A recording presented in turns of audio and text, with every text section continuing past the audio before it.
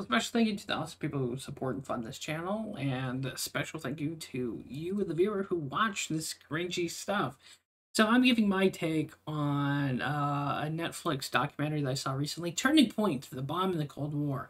So for the most part, as a documentary, it does a good job hitting all the usual notes about the Cold War with Adolf Hitler, Stalin, Khrushchev, Gorbachev, and all that. And it's a pretty decent documentary.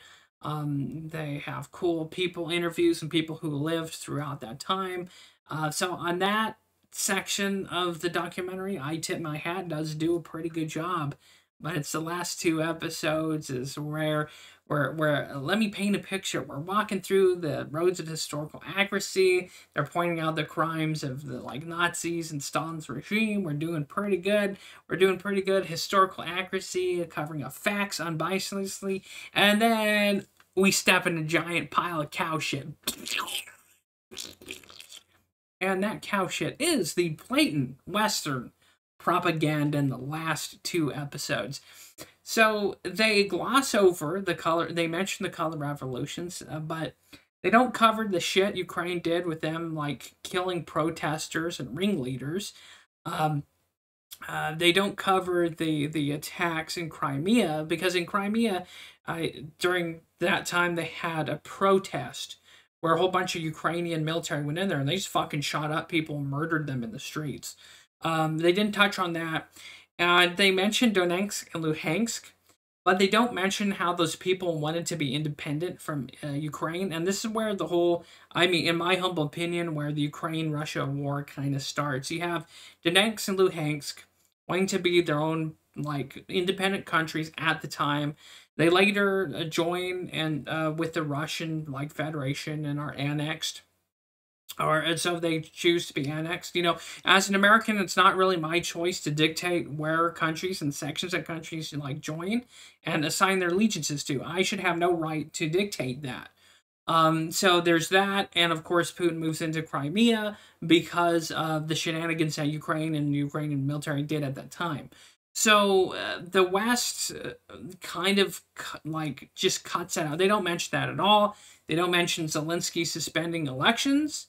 Which is funny because they're talking about, you know, the elections in Russia. Well, at least they had elections, or the illusion of. So Zelensky has suspended elections, so making him kind of de facto tyrant, if you ask me. He's also persecuted Russian Orthodox Christians. The SBU has been known to torture people to death, assassinate and disappear people, and throw them in prison till they die. Shout out Gonzalo Lira. Rest in peace, buddy.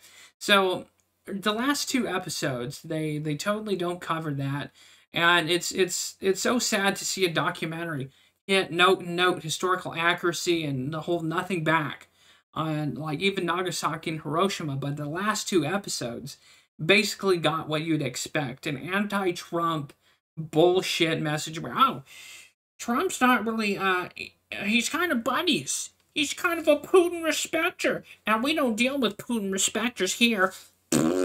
And if you vote for him, you're Russian Putin propagandist, buddy. It's pretty much, it came out saying that. And of course, in all reality, okay, the CIA fucks with people's elections across the world. We're talking India, we're talking Brazil, we're talking even in Russia and other parts of the world. The CIA has engaged with other people's elections, just like the FSB engages with our elections and, like, does some fuckery. Maybe opens up some ads on Facebook or has some Russian bots. So with that, like, just because a foreign intelligence agency is fucking with political parties like elections and stuff doesn't mean that that candidate is a servant and ally to a foreign state. But then again, we're talking about Netflix. That was to be expected. Most of the stuff on Netflix is like hard left-leaning woke bullshit, like just cow shitting on your face. So no, I wouldn't recommend this documentary just for those purposes. I wouldn't even, there's other and better documentaries about the Cold War that you could watch without getting the political teabag on your face, where they strap you down and dip their nuts on your face with this anti-Trump shit. So, and of course, again, they glossed over the very real crimes and war crimes that Ukraine has committed. And so they gloss over that. They don't even mention it because Zelensky is a little angel that has done no wrong, just because he wants to support and further the idealism of democracy. So with that, I have to give this documentary on Netflix a fail. Because even at the end of it, you could have at least put a little bit of effort and elbow grease to at least pretend to have a unifying message with Americans. You could have at least said, "Oh well, it's time for us to work together and come to the," you could have at least sugarcoated it like that, right? But no, it's by the end of it, it's just Trump derangement bullshit, and I got to give this documentary a fail for that, and it's sad.